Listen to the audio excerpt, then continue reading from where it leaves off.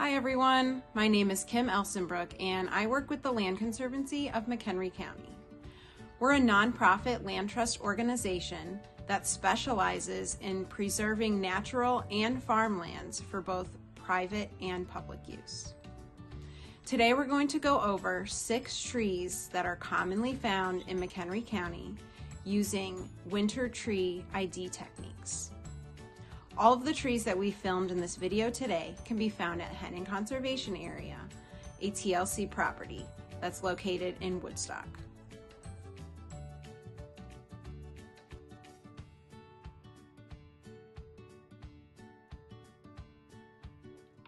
Bark is a main identifying character that you're going to use to look at trees in the winter. Something you want to look at first is how thick or thin is the bark?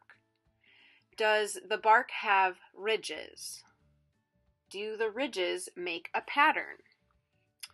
What color is the bark? And does the inner and outer bark have a different color? Also note that as a tree gets older, the bark will look a little bit different as it ages.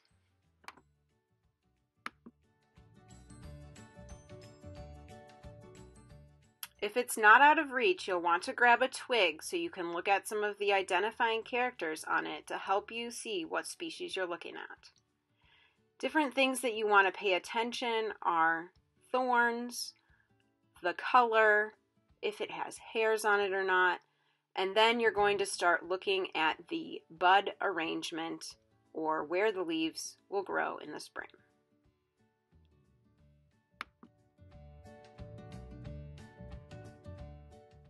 Another really important winter ID character are the buds. These are going to be the leaves in the spring.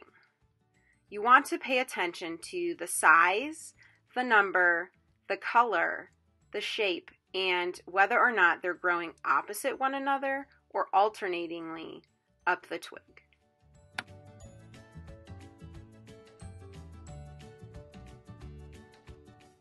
Inside of the twig, you can find the pith, which might be continuous or chambered.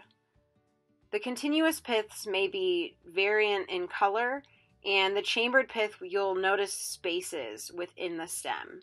You can see the pith by breaking the twig in half or shaving off towards the center of the twig.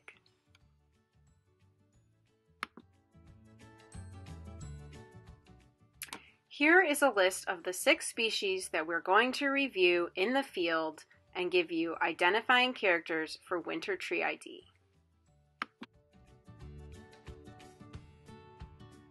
All right, here we have silver maple, and when you're approaching the tree, generally you can observe the bark's silvery appearance, and it also kind of flakes off a little bit like the shagbark, but to a lesser degree. So you can kind of see some pieces falling off here and there, flaking off, but just a little bit less than the shagbark. Silvery appearance, slightly shaggy bark, gives you the silver maple. The buds are oppositely growing up the twigs, and they are very brightly red in color. So they're pretty obvious, especially across the silver or gray landscape of winter.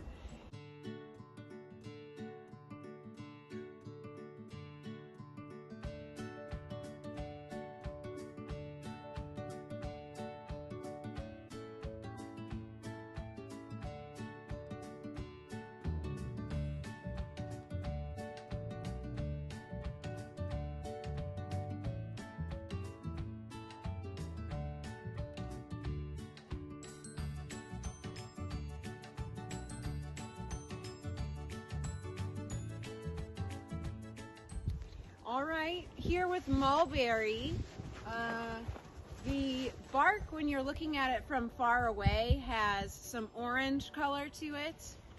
And so that's one of the first things you can look for when you're approaching the tree. The twigs have buds that are alternating up the stem, and the color of the buds is also orange. Another characteristic of the mulberry tree are witch's brooms, which you can see in the branch pattern above here. They're kind of clustered together and take on the appearance of a witch's broom.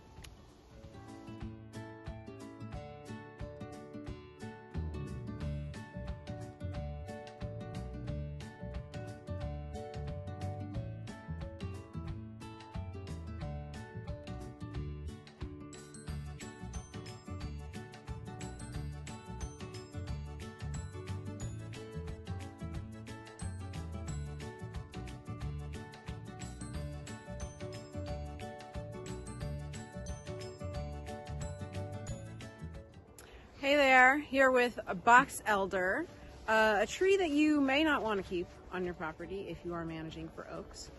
The bark is kind of nondescript, it's not very distinct, but something that is distinct about the plant is the new growth of these twigs, which have a purplish, reddish color with a waxy overlay that you can kind of brush off with your fingers.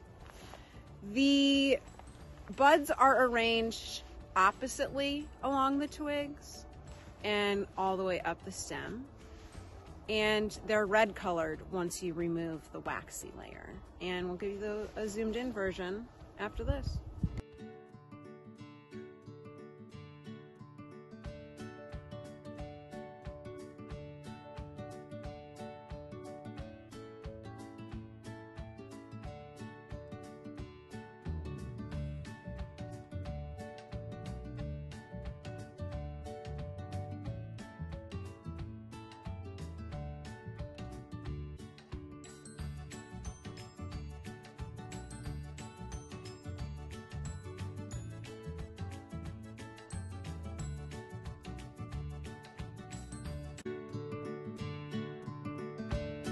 Here with a couple of oak trees, some differences from far away that you can check out when you're approaching a tree is the color of the bark.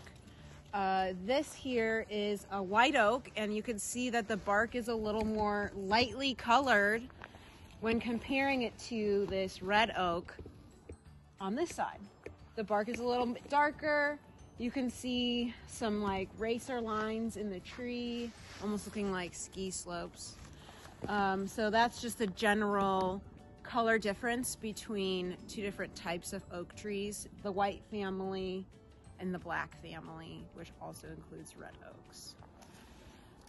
This oak is also white, you can tell, because it has lobed leaves instead of pointed, and they're just still hanging on from last season. All oak trees in general have alternating buds, and they're also in a cluster formation. So we'll give you a more zoomed in version of that shortly.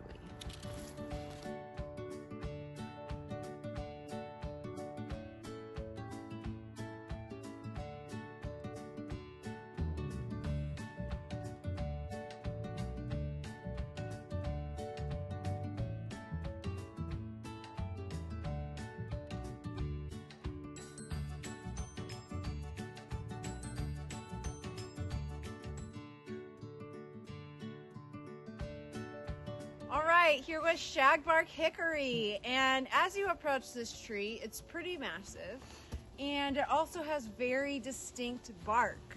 It's essentially shaggy bark. As you can see here, these giant plates look like they're peeling off of the tree. This is the most defining character of the shagbark hickory. Buds grow alternately up the twig, and they also have really giant buds, which we'll zoom into in a second here.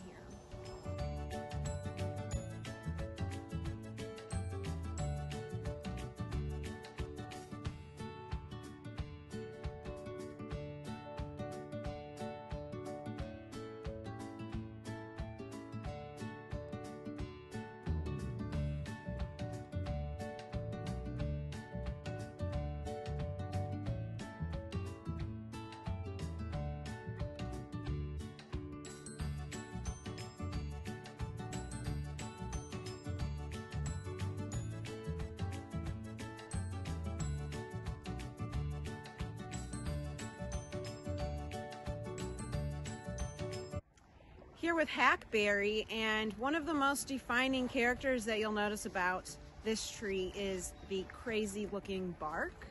From far away it might just look kind of gray and lumpy, but we'll get you a closer up shot where you can see a layered bark that kind of looks quirky and almost 3D printed. The twigs of the stem have buds that are alternate up the stem. They're very small and pointy. And another defining character of this plant is the pith, which is chambered. Few species have chambered piths, but all of these characters combined together will point you to the hackberry tree. So here's a little bit of a closer shot up of the bark. As you can see, there's kind of a flat gray bark on the main part of the trunk, which has layers of bark built on top of it. They're kind of quirky in feeling, and you can see each individual layer that is built on top of each other, kind of like a layer cake. And on this angle, you could see the individual lines of bark that are stacked up on top of one another.